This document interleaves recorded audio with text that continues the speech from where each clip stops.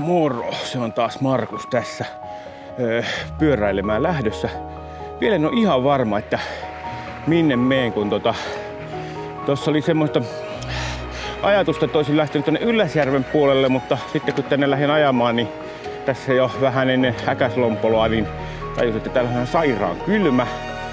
Et mä nyt katon, että menen tuonne metsään ja kun sitten jos ajatus oli Ylläsjärven puolelle tuolta Yllästunturin takaa ja takaisin sitten maisematietä, mutta kun siinä tulee niinku aika kylmä siinä laskussa, jos tällä kirjalla laskee, niin saatan olla, että menen Kotamajalle, jonne Johanna on lähtenyt hiihtämällä. Voi olla, ettei osuta samaan aikaan tai osutaan, mutta katsotaan kuin käytiin. Käytännössä mä menen nyt samaa reittiä kuin missä silloin viimeksi loppui akku. Tällä kertaa mä vähän kattelen tarkemmin, että mitenkä menee. Eli en aja laiskana boostilla, vaan poljen ihan oikeesti. Tosin nytten tää saattaa olla, että tää kylmyys täällä niin aiheuttaa sen, että toi akku hyytyy sen takia. Ja nythän täällä on nää reitit jo kovettuneet niinku melkoisesti. Eli kun silloin edellisellä videolla nää oli ajettu vasta pari kertaa, niin nythän nää on ajettu jo ties kuinka monta kertaa. Eli nyt mennään niinku loppiaista tänään. Ja mä luulen, että täällä on pakkasta joku 20. Kun meillä oli kotona 15 tuolla vähän ylempänä, niin tää on varmaan 20 nyt. Mutta tää on siis niinku ihan toista tämä ajaminen tällä reitillä nyt kuin viimeksi. Eli nyt voi ajaa kovemmilla paineilla. Mullahan oli tossa silleen sisällä laitetut paineet ja oli tosi hyvät. Ja sitten kun mä ajoin tänne -20, niin melkein meni vanteilla. Mutta onneksi tosta Sport Cornerista sai ilmaa. Niin sai vähän sen mukavammaksi tämän ajotuntuman. Teppuuleeks toi vieläkin toi mun takarengas?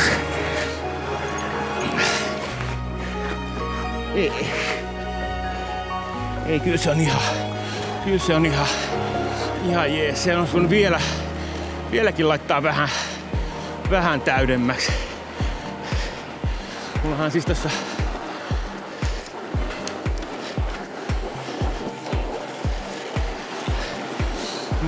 silloin viime kerran painetemppuilin jäljiltä, niin vähän välillä tuntuu, että falskaaksi toi rengas, mutta mä luulen, että se liittyy nyt tähän ilman lämpötilan vaihtumisiin.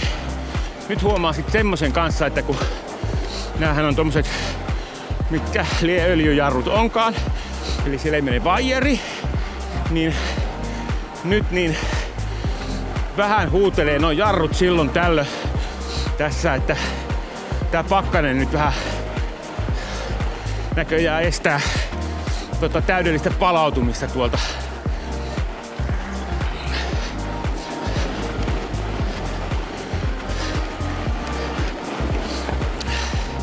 Ja niin kuin huomasitte, niin täällähän välillä puikahtaa ladulle siltojen kohdalla, että pitää katsoa, ettei aja ketään päin.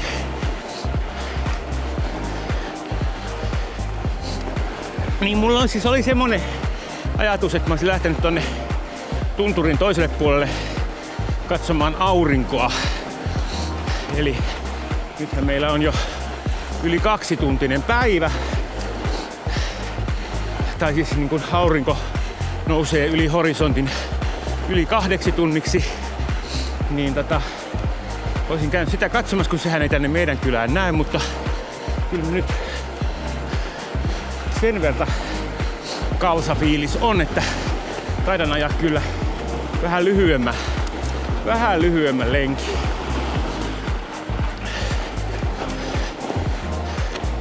Mut kyllä vain on miellyttävä tää polku nyt.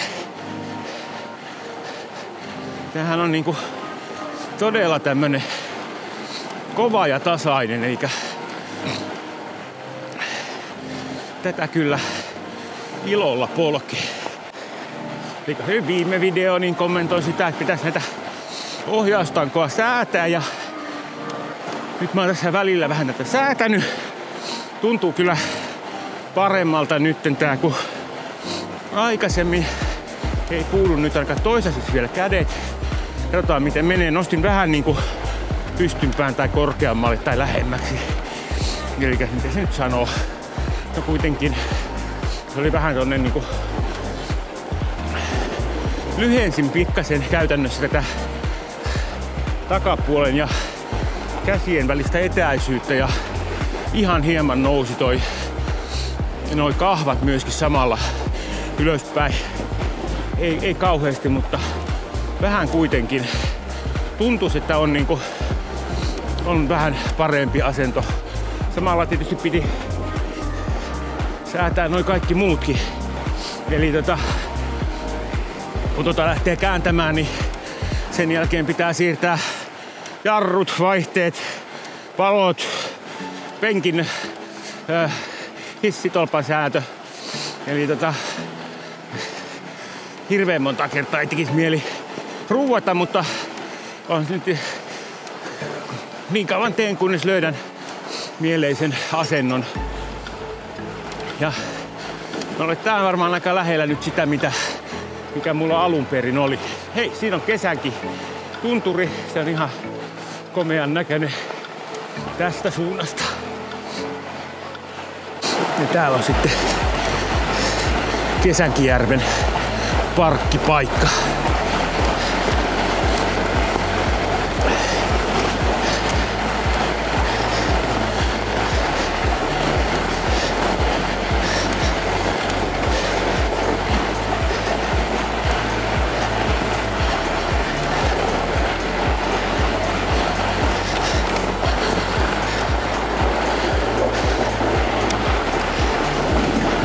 Joo, eikä nyt ajellaan siis Kesänkijärven parkkipaikalta kohti Kesängin keilasta, jonne ei näillä näkymin olla pysähtymässä.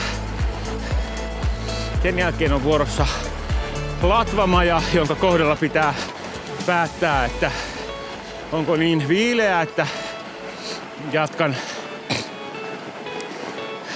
pysyn tällä puolen tunturia vai uskaltaudunko tonne toiselle puolelle. Nyt sitten tultiin Kesänkijärven päähän. Siinä on Kesänkijärven kota ja Kesänkijärven laavu. Tonne jää sitten tuonne Kesängin keidas, josta saa sitten ruokaa ostettua ja noin niin tonne 100 metrin tai 50 metrin päähän. Aha. Tulee sieltä.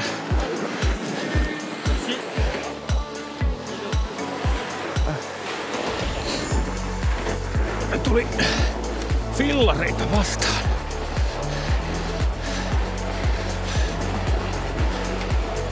No niin.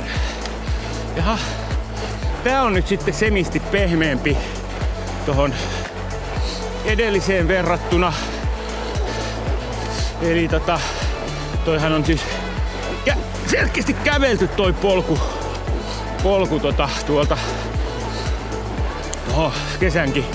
Kesängin keitaalle niin kovaksi.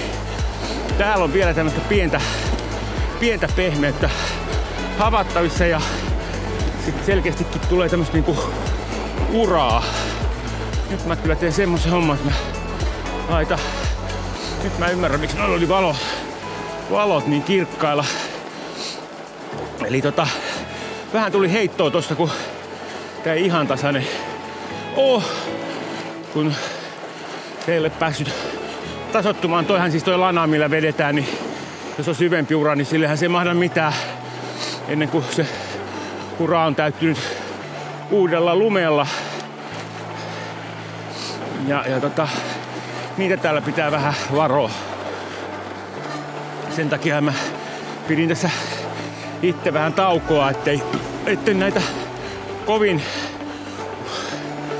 saisi pahoille urille, että kävi semmosena niinku yritin käydä pakkasten jälkeen. Oli aika rynkytystä välissä, kun oli nyt nimenomaan olla kävelyllä reiteillä. Mutta nyt sitten tänne syvemmälle niin kuin toisen kerran tälle talvea. Ja nyt meillä alkaa tää ylämäki. Tähän mä nyt kuitenkin tätä boostia käytän, etten oo aivan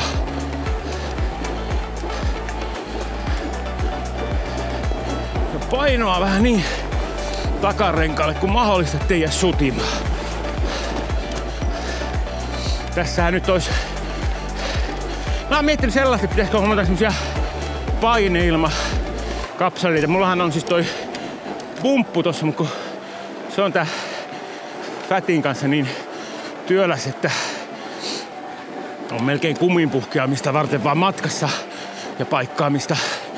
Mutta semmonen paineilmakapseli niin vois nykäistä näissä tietyissä paikoissa melkein tyhjäksi sitten täyttää takaisin, kun on niinku ohitettu nämä pitoa vaativat paikat.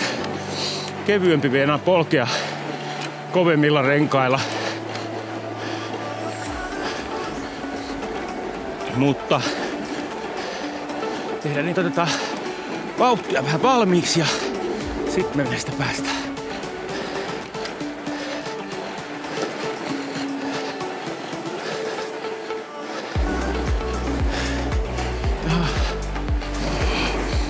Ja otti siitä heti yksi palkki jo mennyt. Kyllä se vain, no oli tuohon nyt muuhunkin mennyt, mutta ylämäki se aina syö ja pakkanen.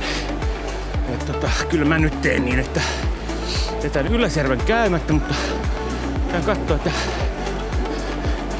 miltä se näyttää Kotamajalla ja osunko sinne samaan aikaan Johannan kanssa. Mä kyllä epäilen, että Johanna on siellä jo käynyt ennen mua, koska Johannalla on paljon lyhyempi matka ja se ei ole kuvannut mitään matkan varrella. Ja sitten jossain se meni alkumatkan tuolla autolla. Riippuu nyt tietysti se, että mihin aikaan nyt sit oikeesti lähti. Mutta aikoi valoisan aikaan ehtiä myös takaisin sieltä.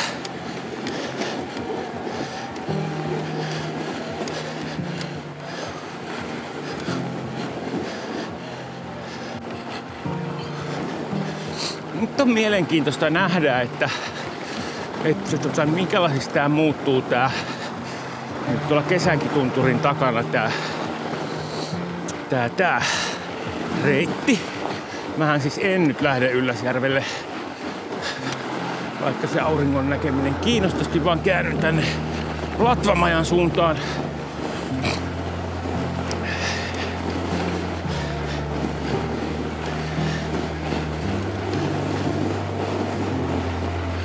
Ja sitten täältä mennään Hangaskuruun ja Hangaskurussa sitten teen päätöstä ton akun mukaan sit vähän, että lähdenkö käymään siellä Kotamajalla vai menenkö siitä Karillaan, eli ajanko nyt saman reitin uudelleen kuin viimeksi, mutta vain niin kuin silleen miellyttävämmällä pohjalla ja ihan sähköavustuksella koko matkan. Mutta mepä nähemmä. Mä olen tässä niinku pohtinut. Jaha, no siihen luikastuin just. Niin, noin, eikä. Täällähän meillä on siis Latvamaja, johonka emme nyt tällä kertaa pysähdy. Sieltä saa hyvää karnikkamehua, mutta nyt me vähän ajelen semmosella ajatuksella, että josko mä sinne Kotamajalle saakka menisin, jolloin sitten ehkä mahdollisesti Johannankin siellä kohtaisin. Mutta katsotaan nyt, kuin tässä käy. Eli Latvamajalta lähdettiin kiertämään Kesänkitunturin taakse nyt. Ja täältä sitten seuraava semmonen lämmittelykohde, jos sellaista on tarve, niin on Hangaskurussa. Tähän on, en osaa sanoa kuinka monta kilometriä tää on matka tässä välissä, varmaan joku 5-6 tai 4. Jotain, ehkä 5-6. Ja sen jälkeen sitten siellä on sen jälkeen Hangaskurun jälkeen luvassa T-risteys, josta pitää tehdä valinta, että teenkö retken sinne Kotamajalle vai enkö tee. Ja niin kuin sanoin, niin se riippuu vain ja puhtaasti siitä, että kuinka kylmä mulla on ja kuinka paljon mulla on akkua jäljellä. Täällähän on kauniin väristä. Kattoi. Tuli valoa lisää, kun aurinko jotenkin, ei se tähän paista, mutta vähän niinku valaisee kuitenkin.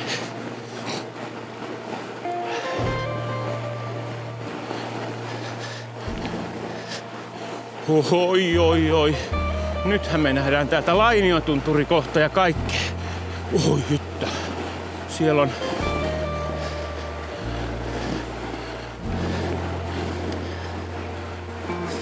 on kuule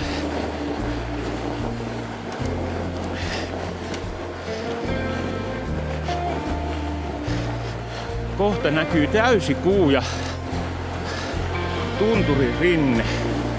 Saattaa joutua kaivamaan ihan stillikameraa laukusta. Mulla ei tosiaan oli mitään, mutta tämmönen pokkari matkassa, mutta ja sekin asiansa joten ajaa ja saattaisi olla jopa sellaisen somepäivityksen paikka kohta.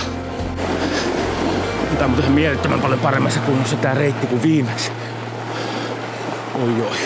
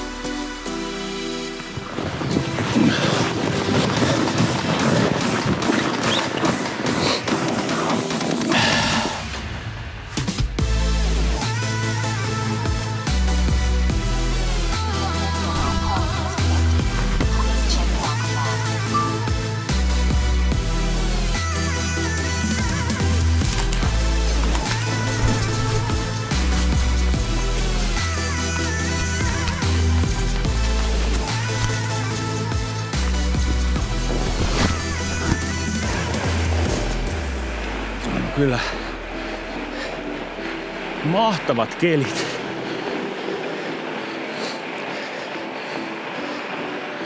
Nyt jotenkin tuntuu, että ei ole ehkä nyt niin kylmän tuntunen taas kuin mitä tuossa hetken aikaa. Tää aluksi oli. Vähän helpottaa tää kyllä.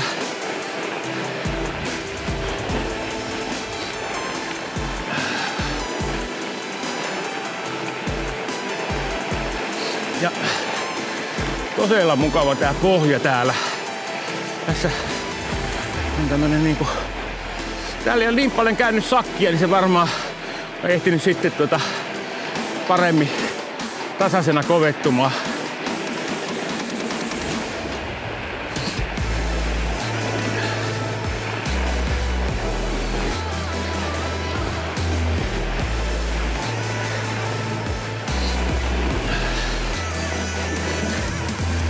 joku kyntänyt joka syvästä. Mutta ei se mitään.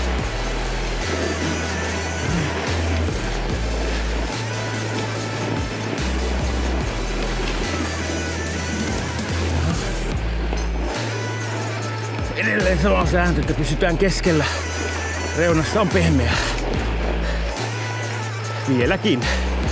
Mutta on tää ihan erilainen kuin mitä tää oli viime kerralla. Ihan sangen mukava, ajettava.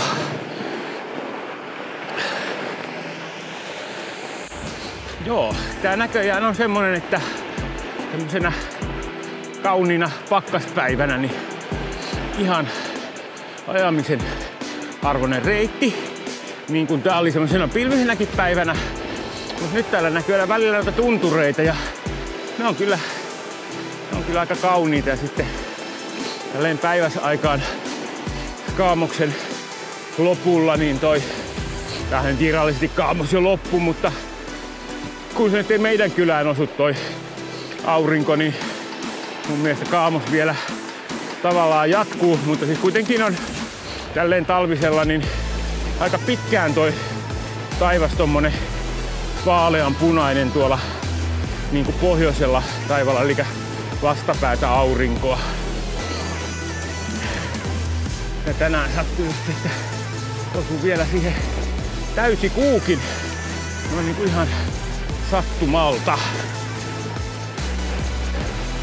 Nythän mä oon käyttänyt kyllä niin paljon aikaa tämmöiseen kaiken maailman kuvaamiseen tällä reissulla, että tuskinpa on Johanna enää kotamajalla, mutta tehdään semmonen testi tosta. Soitetaan sille vaikka jossakin väliin. Aha, täällä menee joku latunen. Ettei törmätä. Ei törmätty kenenkään.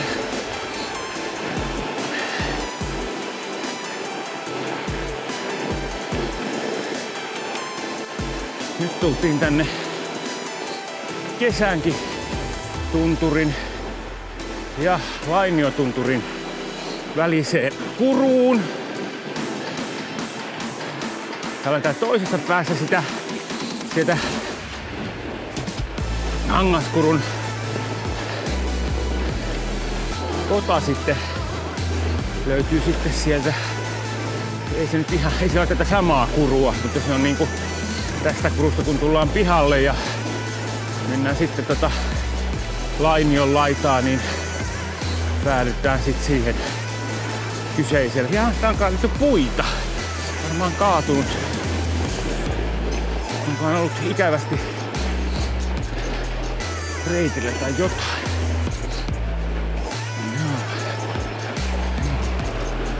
Nyt taas alkoi ilma kylmenemään. Se on jännä, tuolla auringon paisteessa, vaikka en ihan aurinko paistanutkaan, niin siellä oli paljon lämpimämpi kuin täällä. Meillä on nyt vähän kallassa.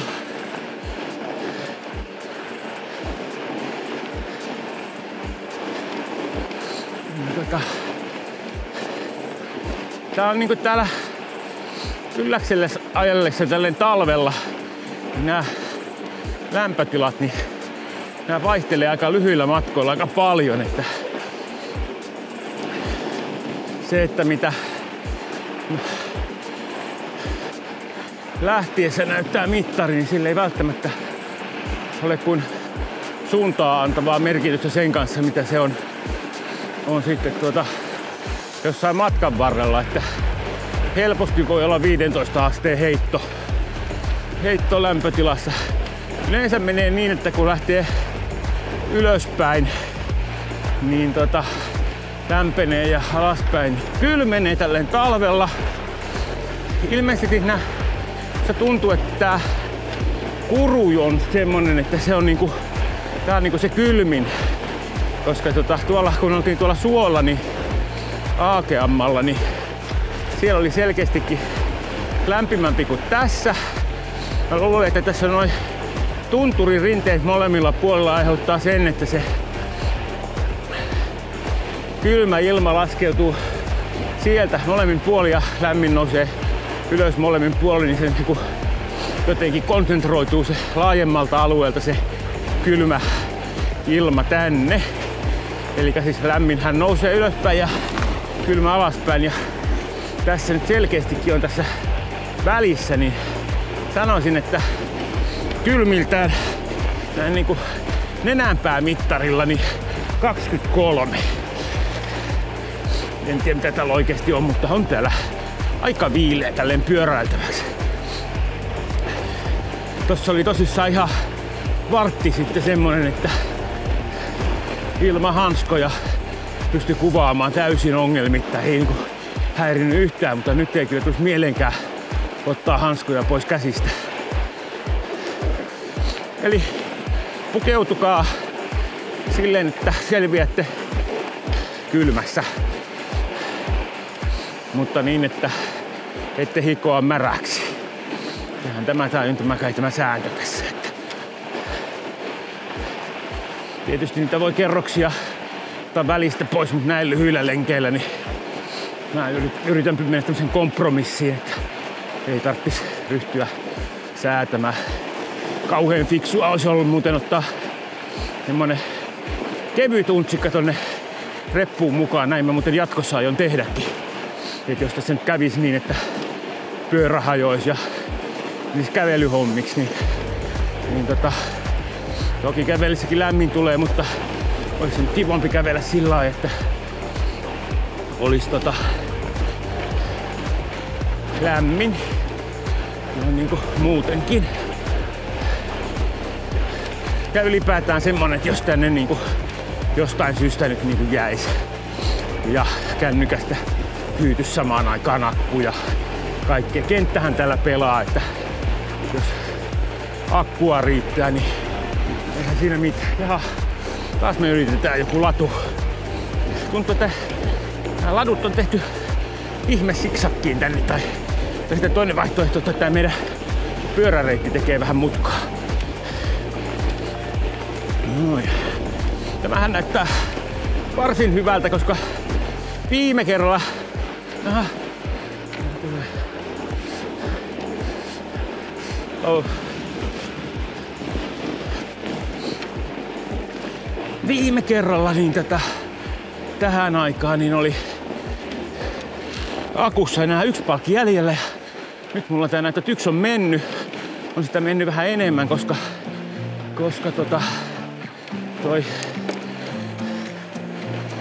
se näytti jo tuolla ennen latvamajaa, mutta joka tapauksessa niin akkua on ihan eri tavalla jäljellä, eli kyllä mä nyt varmaan siellä kotamajalla lähden tekemään mutkan, vaikka Johannaa en enää tällä aikataululla kyllä sillä varmasti näkään. Äsken olin just sanomassa, että tuli taas lämpimämpi, eli noustiin ihan inasen verran ylöspäin tätä tunturirinnettä tuolta kurun pohjalta ja kyllä mä sanoisin, että vähintään 5 asteen lämpötilan nousu tässä tapahtui. Ihan siis silleen niinku, sanoisiko 50 metrin matkalla. Ja katsotaan nyt tapahtuuko toiseen suuntaan, kun lasketaan mäki alas. Ja siellä on joku käynyt turvallaan. Ei tarvitse olla kummonen mäki, että se onnistuu. No niin.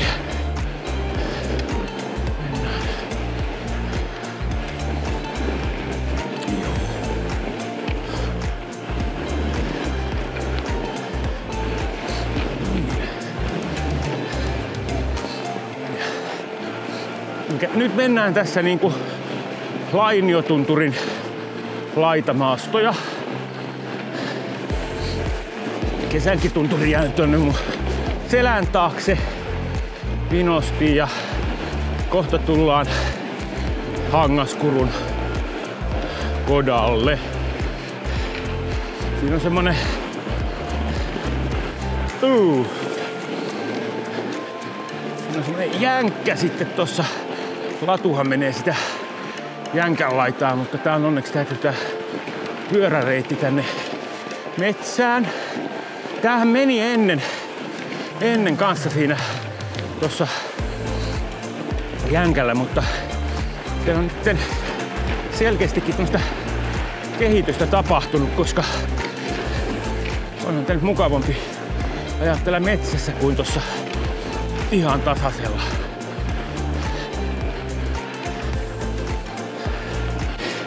Nyt just ilmoitteli toi tietokone tuossa, että 40% akusta on käytetty. On just saapumassa Hangaskuruun. Viime kerralla tällä samalla reitillä niin noin 90–75% akusta oli käytetty tässä vaiheessa. Eli aika paljon vähemmällä tultiin nyt. Syitä on 2. Pidin tehoja pienemmällä tuossa moottorissa ja 3. Polku oli kova. Ja sitten sen lisäksi niin ilmanpainet oli korkeammat. Yes.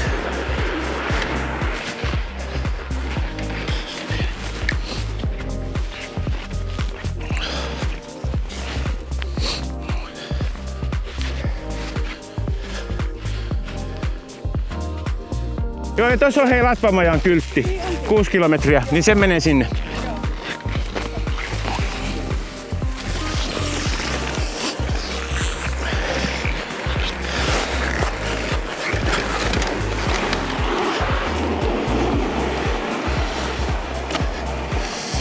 Niin, sitten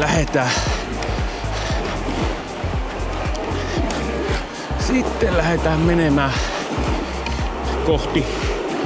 Kyllä mä siellä kotamajalla käyn. Tekis mieli jotakin semmoista lämmintä juotavaa ja sitten noin varpaat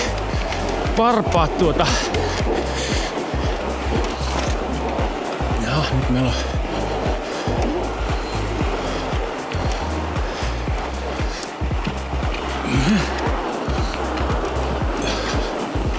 varpaat voisi lämmintä. Tässä tuli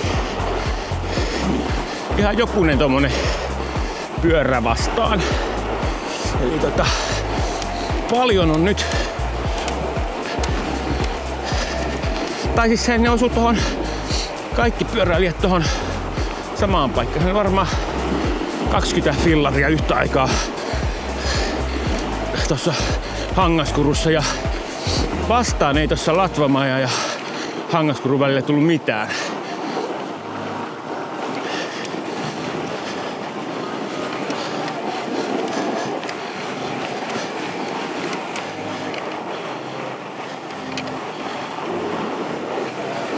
Joo, nyt taas tuntuu sitten vähän jostain syystä viileämmältä.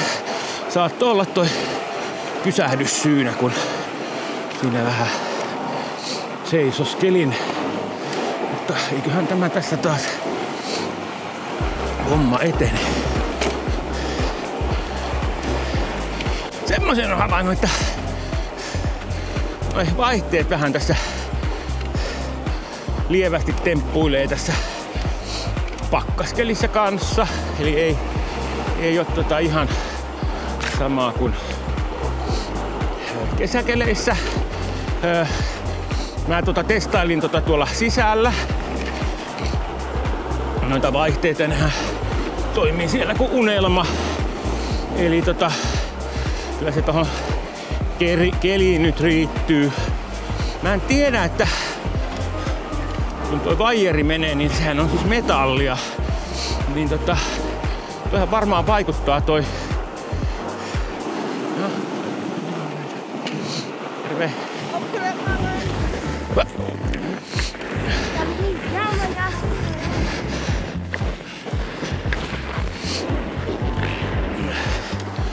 Niin.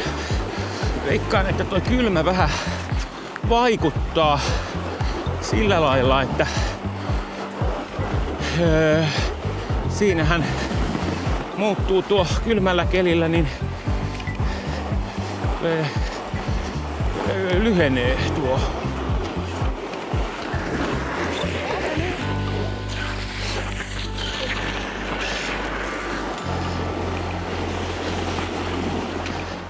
lyhenee se vaieri ja sitten lämpimällä pitenee. Eli kun säädöt on tehty tietysti sisätiloissa, niin sitten tulee pientä heittoa näin niin kuin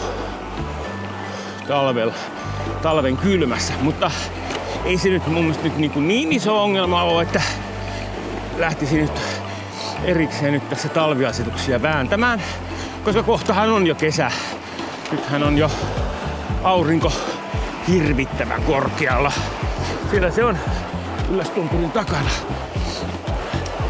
Kovaa menee noin hiistäjät. Musta tuntuu, että taitaa olla sille, että Johanna on käynyt moneen kertaan siellä kotamajalla tässä välissä. No niin, nyt lähtäis kurkkaa. Onko? Miltä näyttää kotamajan reitti? Tulee fillareita vastaan noin pirusti. Niin.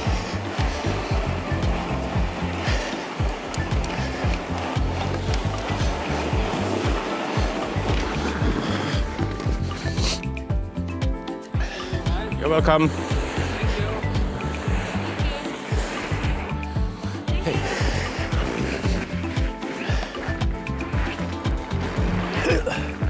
Niin, otetaan sitten.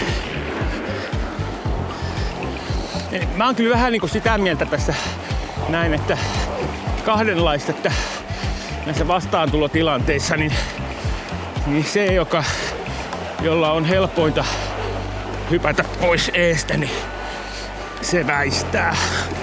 Eli kun tulee yksi, niin yksi väistää ja sitten jos on jalankulkija, niin jalankulkija väistää. Toki tietenkin pitää hyvin ajoissa pyöräilijän infota, että pyörä on tulossa.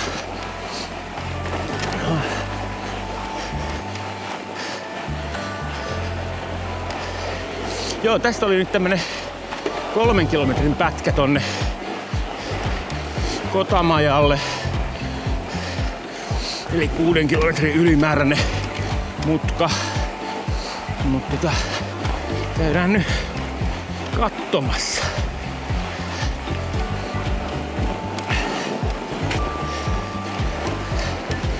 Tätä en oo itse asiassa kertaakaan ajanut fillarilla tätä. Mä oon mennyt tän joskus aikoinaan koirien kanssa. Mutta fillarilla on jäänyt käymättä. Tämähän nyt tulee sitten taas sillä lailla, että lainio jää oikealle ja kukastunturi vasemmalle. Lainio on tommonen selkeästi puuttomampi jo alempaa ja kukaksellahan puut yltävät ylös saakka, mutta ovat erittäin harvassa siellä päällä.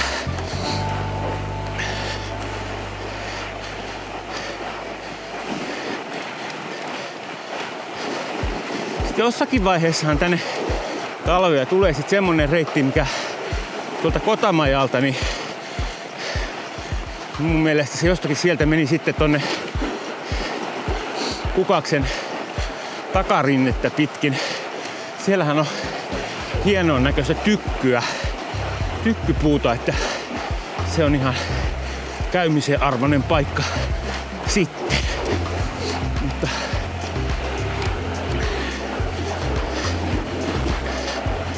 jospa sinne sitten myöhemmin mentäis tekemään videon tynkää. Mut nyt täytyy tehdä semmonen, että tehdään tämmönen edestakaisin ajelu tässä kotamajalta takaisin tohon äskeiseen risteykseen. Jarrutkaan muuten ei enää hankaa.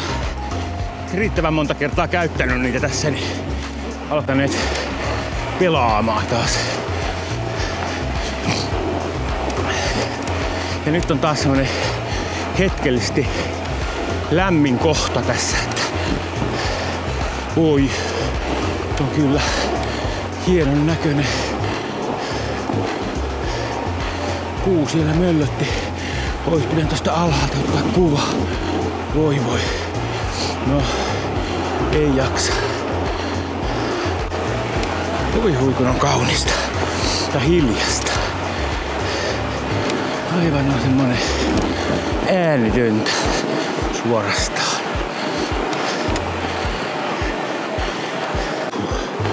No niin, nyt tullaan kotamajalle. Fillarilla tullaan pikkasen eri kulmasta kuin hiihtäen tai sitten niin kuin kesällä kävellen. Siinä on sitten kotamajan takana niin pyhätunturi. Eli tässä on niinku vähän kuin tälleen 3 tunturin välisessä tämmöisessä laaksossa tai kuopassa, mikä lie, niin on sitten toi kotamaja. Katsotaan, kuis me nyt saavutaan tänne.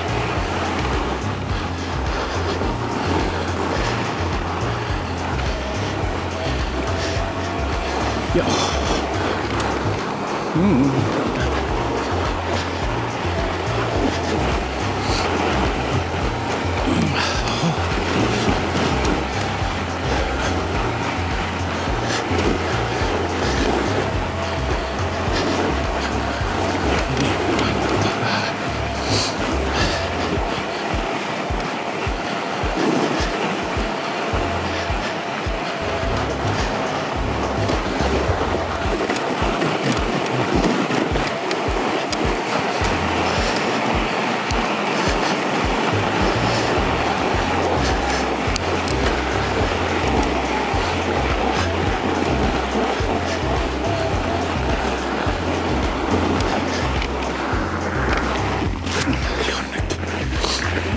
Filla.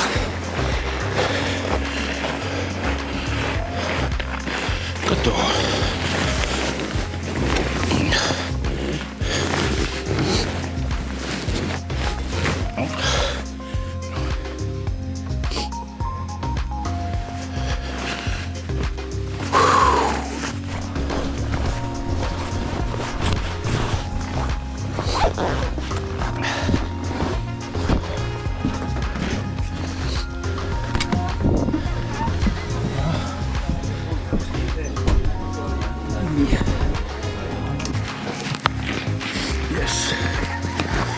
No niin, sitten lähdetään.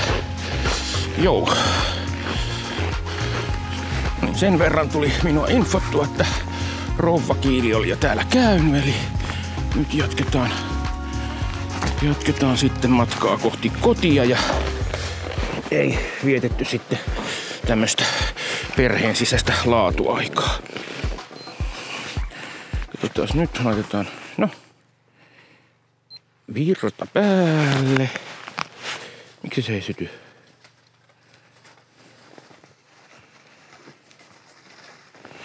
No.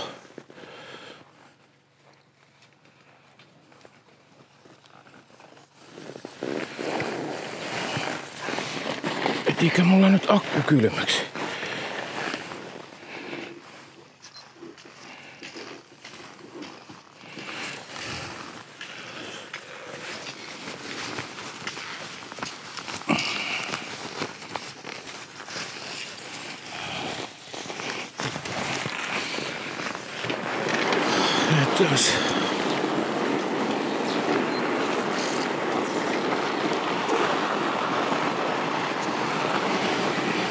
No niin, paskan paska. No niin, nyt sitten kävi sillä lailla, että ilmeisesti tässä pakkasessa nyt sitten akku hyytyi tai jotain. Menikö liian kylmäksi, ettei tee mitään. Katsotaan.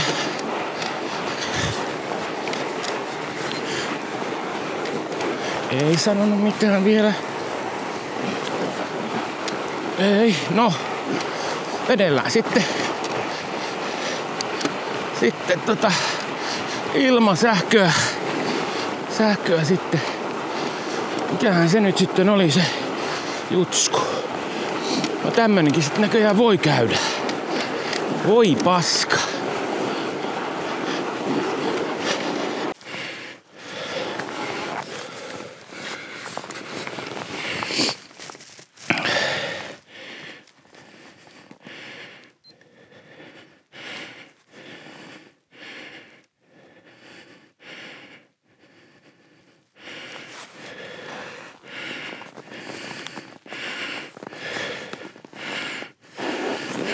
No niin, sikäli.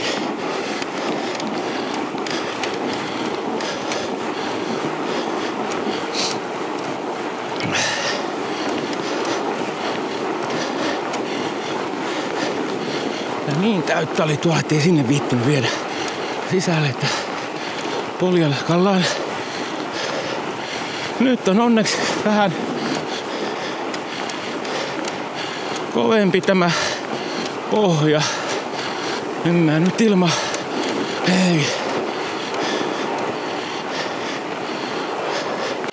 Tämmönenkin tuli kohdattua, että riittävän kylmä kun on, niin jäätyy tuo akku, kun se ei ole käytössä, niin että se ei sitten herää sitä henkiä ollenkaan. Eli no varmaan semmonen, kun se on liian kylmäksi pääsee se akku, kun se, niin sitten se tulee turvamekanismit päälle, ei kannata käyttää. Tossaan silloin kun se on käytössä, niin siinähän se lämpenee kyllä, mutta sitten tässä näin niinku ajellessa, niin ei. Tai kun se seisoo, niin ja on virrat pois päältä, niin sitten se kylmenee ja voi, no tää on onneksi aika tasainen tää loppu tässä, että katsotaan, jos täältä tultais nyt sitten. Ja tällä kertaa onneksi on noita ilmanpaineita, niin tää vähän jopa rullaa täällä. Ilmeisesti tultiin vähän oltiin mäkeä kuitenkin tänne suuntaan noussut, kun rullaa takaisinpäin. Ei lähde.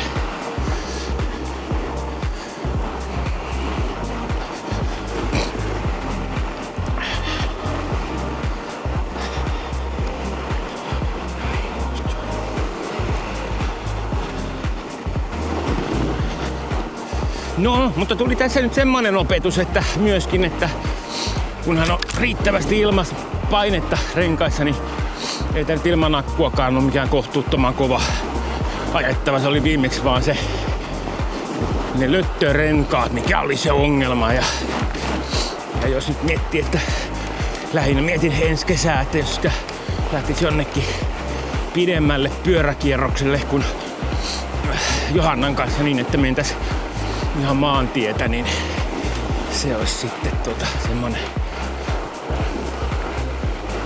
yksi vaihtoehto, että lähtis tällä.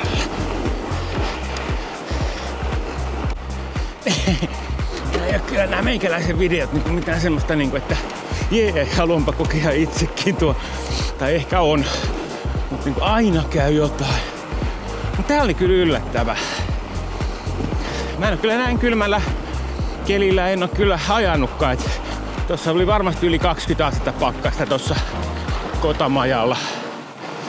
Et siinä se veti niin kylmäksi, että se ei niinku sitten enää halunnut toimia toi akusto.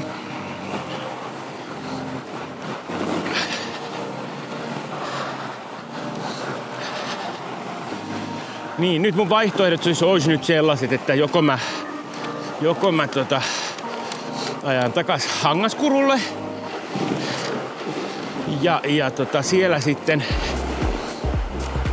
vien sinne kotaan ja lämmittelen fillaria siellä ja toivon, että lämpenee niin paljon, että lämpenee, akku käynnistyy.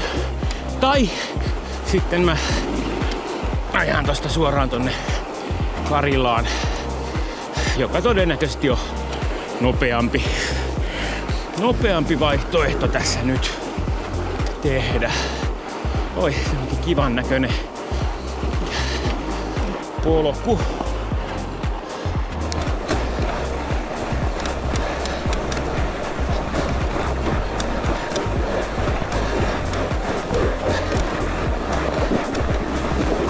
Tämmönenpä reissu tällä kertaa. Nythän on sitten vielä se, että Toivottavasti ei ehdi pimenemään, koska valothan ei nyt sitten myöskään toimi, kun toi akku on mykkä. Eli jatkossa otan avaimen mukaan ja vien akun sisälle sitten lämpenemään, kun käyn jossakin kaffeella.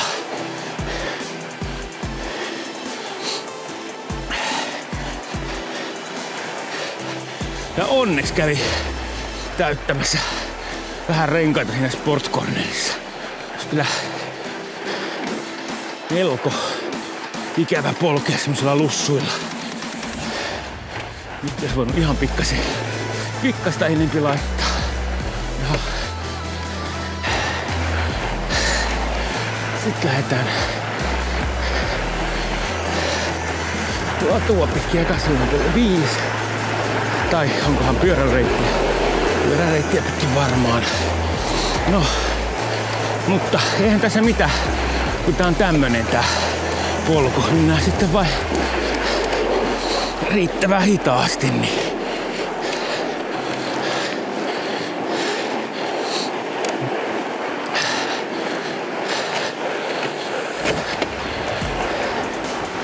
jaha, nyt on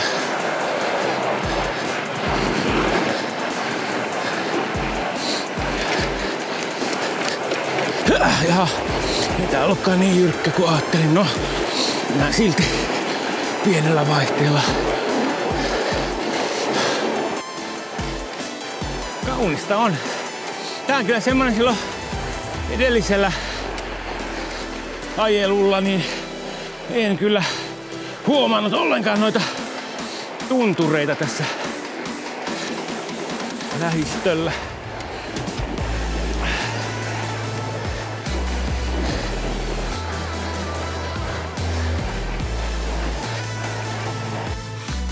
Jes. Taas sitä ollaan täällä. No, niinhän siinä taas kävi, että akku loppui. Nyt toki ihan eri syystä kuin aikaisemmin, eli tuli ihan uusi syy, eli oli mennyt jäätyi toi akku. Pakkastahan olisi kotoa lähtiessä oli -15. Sitten tuossa jossakin nyt tullessa näin mittaria ja oli -22 tuossa kylällä. Mutta tuollahan on ollut sitten tuolla matkalla, niin oli kyllä selvästi vielä paljon kylmempää kuin tuossa kylällä. Eli varmaan ollaan oltu lähelle -30 tuolla Lainiotunturin ja ton Kesänkin tunturin välissä Kurussa. Eli minähän siis lähdin kotoa ja menin tuosta Äkäslompolon yli. Sitten tästä pyöräilin tänne Kesänkijärven parkkipaikalle ja Kesänkijärven parkkipaikalta täältä sitten tänne Latvamajalle. Latvamajalta sitten kiersin täältä Kesänkitunturin takaa ja Lainiotunturin välistä. Tuossa on sitten Hangaskuru ja siitä sitten käännyin tonne Kotamajalle, jossa sitten kävin syömässä munkkia ja juomassa lämmintä kaarnikkamehua. Oli oikein kiva, mutta koska en ollut ottanut avainta mukaan, enkä jotenkin ajatellut, että siellä voi nyt niinku toi akku jäätyä, niin se fillarihan sitten jäi pihalle ja virrat pois ja sitten kun tulin takaisin, sehän ei enää käynnistynyt. Ja sieltä nyt sitten pyöräilin sitten takaisin ilman virtoja Karilaan ja sitten mulla alkoi olla kyllä ihan melkoisen kylmä, kun se olin pukeutunut siihen 15-20 ja sitten alkoi olla kylmempi, niin mä siitä sitten pyöräilin tonne ja Johanna sitten tuli itse nappaamaan mut tuosta autolla ja jostakin tuosta ja ajoi mut sitten 2-3 viimeistä kilometriä sitten kotia ja ihan hyvä, koska nyt tuntuu, että varpaat on melkoisen jäässä. Toivottavasti ei tullut mitään paleltumaa. Opin nyt sen, että ei ole lystiä pyöräillä näin kylmällä. Eli jatkossa yritän siihen, niin kuin, että se olisi se niin kuin 10-15 pakkasta. Se on niin kuin tosi kiva, mutta sitten kun se on tolleen niin kuin -22-30, niin ei ole enää kivaa. Ja jos nyt jostain syystä semmoisella kelillä pyöräilen, niin sitten otan sen, kun menen pitämään taukoa, niin otan akun siitä matkaan, että menen sitten sisälle. Tossahan sitten pitää olla avain, että saa sen akun irti, ja eihän mulla sitä avainta ollut matkassa. Muutenhan mä olisin mennyt sitä sinne lämmittelemään, että siinähän se nyt olisi sitten hoitunut, mutta semmoista tällä kertaa, mutta oppia ikä kaikki. Eli 60 pinnaa oli akkua jäljellä siellä kotajamajalla, mutta sehän ei auta yhtään, jos se menee niin kylmäksi, että se ei suostu anna käyttää sitä akkua. Mutta kaunista oli, upean näköinen keli, että sääli, ettei ollut vähän lämpimämpi. Morjesta.